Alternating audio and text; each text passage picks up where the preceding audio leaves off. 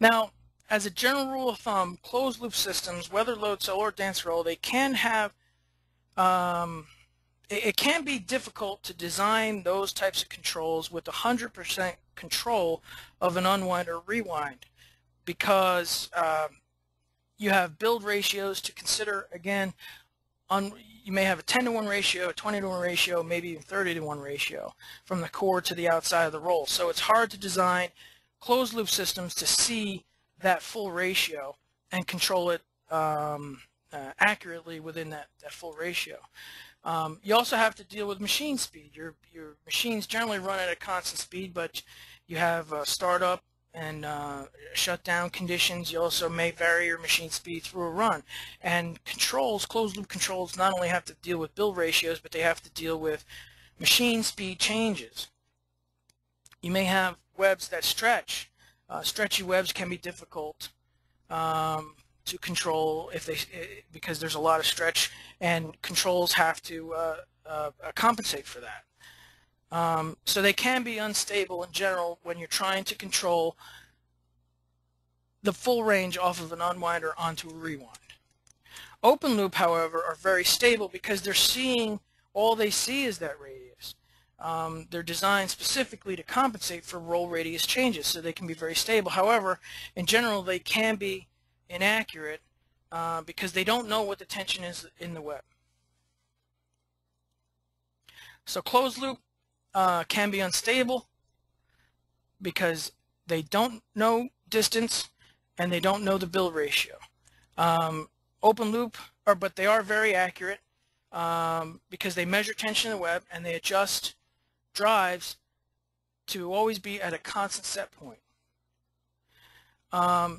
So what you can do a lot of times, a closed loop control, whether it's a dancer or a load cell, will be designed to trim the output of an open loop system. So you may have an open loop system that will see roll radius change on an unwind or a rewind, and will give an output to this control and tell the control what the radius is, and that control will adjust the torque output of the drive relative to that roll radius change.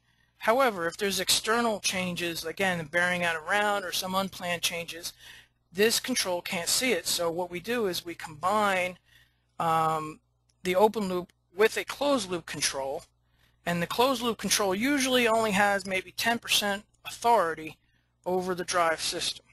So most of the control, where you want the stability, is controlled by the open loop system, and the closed loop system only controls maybe 10% of the rest of it. So it just trims the output from the open loop to always have a constant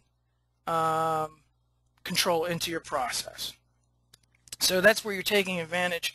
The combination controller, you're taking advantage of the stability of the open loop and the accuracy of the closed loop. Some advantages, they are you get very accurate control, very stable control. You can have the, again, PLC interfaces where if you want data acquisition. Some disadvantages, obviously the highest cost, because you have now the cost of an open loop and a closed loop control combined. Very complex logic and control systems involved there. Basically, if you have tension control properly designed for your application, you can decrease waste in your machine. They can also allow your machines to run faster if you have controls properly positioned in your process and properly designed for your process. Also, adding automatic controls where you have manual controls now can allow your machine operators really to concentrate their efforts somewhere else on the machine, so they don't have to be constantly, let's say, adjusting the torque output of a brake on an unwind or torque output of a drive on a rewind. If you have your tension controls in your machine should be designed to run all the types of materials in your process, and really proper tension control today in converting is really essential to increasing your profits in your process.